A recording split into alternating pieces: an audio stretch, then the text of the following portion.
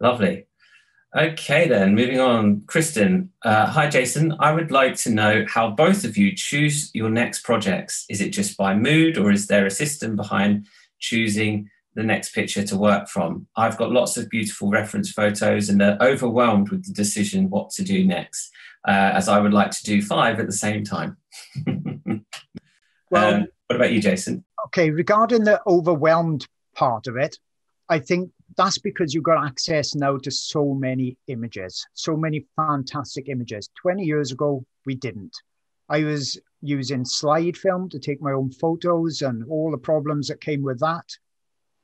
Unless you was if you want to produce really incredible detailed artwork, I think you need a really incredible reference photo. So you even need to get hold of it. Now you can do it on the internet by paying for them or using free sites. Or you need to be a really good photographer in the right lighting at the right time. So there's lots of advantages with that. And okay, so I went off at a tangent then, but I've come back. So that's the overwhelmed part of it. And I think the way around that is to look at the photos, see one that really grabs you and you know when it does it, and just use that. Don't then think, because this is the mistake, okay, that one's really good. I'll put that one to the side. Let's look for the next one. And they find another one. Oh, that may be even better. I'll have that one on the side as well. And then they keep looking and looking. And before you know it, a half a day is gone. You've got 20 fantastic photographs and you don't feel like painting or drawing anymore. And you don't know which one to pick. So I think when one really grabs you for the right reasons, and it should usually be the lighting over the detail, I think that's usually what makes the piece to really start it and make a go of it quite quickly, even if you just get the drawing down, rather than have too many things going at once. And as far as she'd like to have 5 going at the same time, whenever I've had 3 or 2 going at the same time, that's the time I've not finished one. And I've only ever, in 20 odd years, there's only one I've never finished. And that's because I had 3 paintings going at the same time. Now I stick to one. I do one and I make sure I finish it. That's my rule. I always finish it. Because if you start not finishing, for me anyway, that snowball could really get out of control quick. So that's my rule there. I agree. That's what I do. Mm. How do you go about choosing your next projects? Well, usually, there's several factors really. One is that we get a lot of feedback from our website and our members and Facebook and so on. And I usually govern by that. If people start thinking, oh, I really love doing that, I think, okay, then I'm on the lookout for something similar. Another thing is it's my mood. She mentions mood. It's how I feel. And I go through, as you know, I go through different moods. And if I find I'm enjoying something, I'll carry on with that same subject. And then again, I might think like I did today when we were chatting earlier, do you know, I want to do something different. I want to break the mold now. Yeah. And I am. We're going to the next picture is going to be different. Yeah. And I found when you start looking like that, you find it. And so I know I've never had a problem with I think with me and Colin, it's a bit different because a lot of the time we teach in something specific that we haven't done before, perhaps. So it could be black fur or white fur or lighting effect or a texture effect or something like that. So most people wouldn't have to be concerned with that. So sometimes I pick something just like Colin would, like that. Other times then you feel like, okay, I've done enough of those. Now I need to do something for myself, something I'm interested in to keep it motivating as well. So I think that's the way we kind of have got to do it. We've got to combine the work and play elements to the two of it to keep it going. But generally with a photograph, it's what speaks to you, really, isn't it? That brings out the best work, the one that really speaks to you. I totally agree with Jason there. And a point I'd just add to that is you've got to want to do it. If you're doing it for the sake of it, it's not going to work. You've got to want to actually do that picture, because otherwise you won't get the enthusiasm, and the enthusiasm won't come through the teaching. So I think there's something you've got to learn from this. You've got to say, okay, I want to do something different, something exciting, And when you find that enthusiasm comes in and say, right, now I'm going to go. And that reflects right through the project. Yeah, exactly right. Yeah. Lovely. Well, thanks, Kristen. That's a great question. Moving on to Debbie. How does Colin feel about fixatives? I am too afraid to spray mine, and I know how Jason feels about it, except for the new fixatives. Just curious. Dad, do you want to describe your thoughts on fixatives? Yes, well, I used to fix my work years ago in the Carmathello days. I used to fix it because Carmathello, I found, especially on the ombre, I'm talking about really, it wouldn't happen so much on the pastel mat. But on ombre, it used to dull the work down. And I used to think, oh dear, that's gone, that sky has gone really dark. And what I used to do then is go over the top of it with more pastel, with more Carmathello. And I did that for quite a while. Well, however, I never fixed it after that, so it really lost its point, didn't it? Yeah. And now I don't fix them. No, I find that it does take it down a notch. I don't know. I haven't fixed a pastel mat picture. Have you, Jason? I've spent more money on pastel fixatives looking for the holy grail than I think anybody else has. And I'm not going to say how much it is in case my wife sees this video later on. Lots and lots of people, professional artists have told me they've used a certain pastel fixative. It doesn't dull the colors. It fixes it solidly and all that. And so with my research and development background, I love to run tests. So then I buy the fixative, I set all the colors up with soft pastels and pastel pencils and do strips and blank them off and spray half of them. And I can categorically say that of the probable 20 or more fixatives I've tried, there's absolutely not one that will fix it on pastel mat and not alter the colors or the tone. Not one I've ever found. That's answered the question. But what's worse is that usually if you get a cotton wool bud or a piece of cotton or a white tissue or something like that, after you've allegedly fixed them, 99 out of 100, you can actually still wipe the pastel straight off. So not only have you dulled the colors, and this is on pastel mat, you've dulled the colors and it's not even fixed it. That's right. So what's the point? Complete waste of time, isn't Yeah, it? but there's only one, and that's Clayfontaine's own freezer spray, they call it, that has just come out. It's only available in Europe, really, at the moment. And that's a solvent. And what it actually does, it basically melts the pigment into the surface of the paper. And then it's 100% fixed.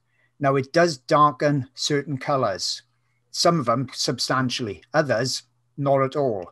So it's a bit touch and go there. But the good thing is that you can put an underlayer down, spray it. So say you wanted to do something very dark, and then you had a very light sky. You could leave the sky, put the dark bottom on, spray it, and that is 100% fixed. So you could put your sky on top and then finish off, on your darks. So it's got its advantages for an underlayer, but I would never personally ever spray a finished drawing. I've done it. I did a flamingo and tried it out. And luckily on that, it barely altered any of the colors, but it was probably luck because of the colors I chose. So I wouldn't go spending 10, 20 hours on a real big drawing and then spray it to find that's ruined it. I've got to do all the details again on there. But that's the only one that I've found that does actually do what it says, and it does really fix it, but fix it and possibly ruin it at the same time. But for an underlayer, I find it can be really useful. That's really interesting and quite validating to hear your experiences with fixative as well. I know for a lot of people have that question with us. The other thing that spray does that Colin may be interested in, because I know you do some white on black backgrounds, don't you? The same as I've done a couple as well. So if you use the anthracite pastel mat, they call it black, but it's really dark gray. If you spray the paper with this freezer spray, it makes it pitch black. So when it dries, it stays pitch black. So that's really handy because you've then got a black paper, a real true black paper to work on top of. That's interesting. Yeah, really interesting. Maybe we'll give that a go, because there's you did a moonlight scene on that, but it's not quite dark. It's not really my kind of scene, though. Sorry. I like the dark grey pastel map very much. That's my favourite. And Oh, right, yeah, you know, you can get pretty dark with that. I don't yes, know. definitely. What I say about the spray is I say to people, buy it and try it out. You know, I show on YouTube exactly what it does. I show it darkening the colors and not darkening other colors. And then people complain then when they have it and they say, oh, it darkened the colors. I say, well, yeah, I've shown you that, but you've got to try these things out yourself. I can review things, but get the smallest bottle you can and just give it a go. And if you find it of use, great. Same with the pencils. We like Pitt and Carbothello. Someone else may say they're a bit hard. You know, it comes down to personal preference anyway with all of it, which is good because we're all different. Fantastic. Okie dokie, let's move on to Karen's question. Does the light fast rating of a pencil influence what colours or pencils you use? You're going to ask me first. What do you think? Yeah. Yeah, I'll ask you the difficult one. yeah. It doesn't, absolutely not. I don't even look at those colour fastness. I don't even look at them. I choose a pencil because it's a pencil that I want, not because of the light color. If you go through that rule, you could have a lot of problems. Because you say, well, I want to use that colour, but it's not as light fast as that, so I'll use that one and ruin it. Sorry. Well, that's my view. I don't know what Jason thinks, but that's my view. Well, I've never taken notice of that. For the first 3 years of my 4 years with pastels, I took no notice of that either. Nothing at all. Nothing at all. And what I've done with all my pencils, because like you, I've got 4 or more full sets of pencils, but obviously I've got to buy those to review them, otherwise I wouldn't have. It's not like I'm addicted to buying pencils or anything. but what I do, I use my dark grey pastel mat and I make a color swatch, because the color of the pencil pretty much never is the color at the back of the pencil. You know, the little color they put on the back of the pencil, it just doesn't match up usually. So fairly recently I did that. And funnily enough, I had a bit of card over the one side of these, and they spent the whole of last summer, when we had that really hot weather, on my easel, which is like baked under the sun. And when I put new color on there to freshen them up, there were some colors that was substantially different, right? So I looked then into the light fastness rating on the colors and seeing if they matched up. And sometimes they didn't match up. But what I found was the colors that were the worst were the vibrant purples in particular. Now, what lots of companies do, and I think they do this anyway, quite craftily, they say all our colors in the color range are extremely light fast or very good light fast. Okay, fantastic. But then when you look in that color range, they haven't got any of the purples in there. So what they've done, they've all used the same kind of pigments, and they found, the purples are not very light fast. So some companies, like say Gioconda, that has these very vibrant colors that I really love, have got the purples in there. Other ones then, like say a Carbothello, doesn't have those very punchy purples in there. So they've chosen to say, we're keeping it more light fast, we are taking those colors out, whereas Gioconda is saying, you make the decision. You know, we're saying they light fast one, but do you want to use that purple or not? It's up to you. Because otherwise, like Colin says, say you're doing something very vibrant, like a butterfly that needs that color. Are you going to do it a different color to keep it light fast? Or are you going to use that color and make it realistic? And those colors that I found were almost all in the Derwent range, but then they've got those lovely range of colors. So the secret is, I think, don't put your finished work in absolute direct summer sunshine through a window and expect it to last forever. It shouldn't be like that anyway. It should never be in like a conservatory in blasting light. So in that case, if it's kept in good condition, I think it's okay to use the full range. There may be one or two that really, really alter that I would take out, but it is out of my 4 sets. It's only 1 or 2 in the Derwent, and then I'd have to make that decision. because they do fade a lot. Mm. You agree with that? You said that about pictures in sunlight before, haven't you? Absolutely, yes. We've passed that advice many times on our podcast. Don't put any of, I wouldn't dream, none of my pictures in hanging anywhere in our house here is in direct sunlight, not one. Yeah. That's not chance, that's because I don't want them to fade, and they will fade, no matter how good they are. Yeah, exactly right. So I wouldn't do that. After all, they're going through glass as well. Yeah. Pastel, so you've got an extra bit of sunlight. I'm sorry. Yeah, and you can put them behind UV glass, but I'm pretty sure when I looked at UV glass 15 years ago, that put a bit of a color cast on there then, that the UV glass wasn't actually as perfectly clear as normal glass. I think it may be different now, but that would possibly be one way to help it. But I don't really worry that much about the color fastness of the pencils personally. I don't think people have got a lot to worry about when they go starting their picture. They don't want to start worrying about that, because that's another level of anxiety that added to the ones that they're going to have anyway. They're foreboding. How is this going to turn out right? How am I going to cock it up? All of these things. Yeah. Not until you get experience that you can overcome that. But at the beginning, you don't want to add to it. No, exactly. You certainly add into it if you start telling people about that. Yeah, well, yeah, a lot of beginners now, they're thinking, because we didn't have it back when we started, they're thinking, which brand of pencil should I get? Because there's loads. We may have had a choice of one or two. Do we need pan pastels? Do we need pastel sticks? Should they be soft sticks? Should they be hard sticks? Should I buy the really expensive ones or the cheapest ones? Okay. And that's why on lots of my beginner videos, I just say, just use the pencils. Simple as that. One sheet of paper, handful of pencils, you're done. That's it. Then you can relax and concentrate on it. And then if you love it and you think, oh, I'd like to try some pan pastels, buy a couple of colors and add to your set. My sets have taken me 4 years to build up. And a lot of that, I've got a lot because of reviewing things. That's part of what I do. Otherwise, I wouldn't have this much. It becomes so confusing that you don't learn to work with the pencils you got. You're learning to look through your list and try and find the exact match all the time, rather than lay one color down and put another color on top to influence the other color to mix to make that exact color that you want. You're looking for pencil, a new pencil all the time, which is not the way to work, really. Absolutely. Great advice, guys. Thank you so much. And Karen, I hope that helps. That was a great question. Right, the next question. Oh my goodness, I'm probably going to butcher this name. Katarzyna. I hope I've said that correctly. I'm so sorry if I haven't.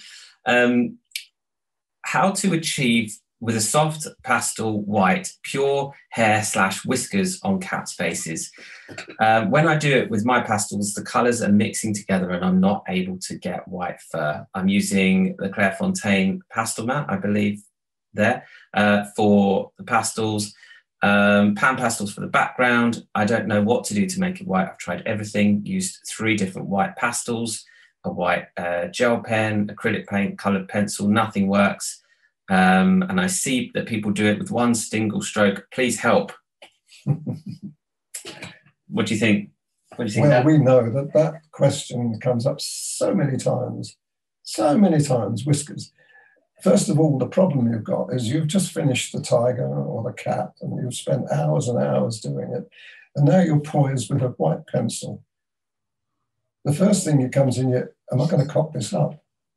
In that case, you will, because that's, if you think like that, you're going to do it. We recommend, and I would always recommend people you've got to have a sharp pencil for this. If it doesn't work because if you have a blunt pencil or a semi-blunt pencil, it's going to attract all the other colors and you're going to end up with a mess.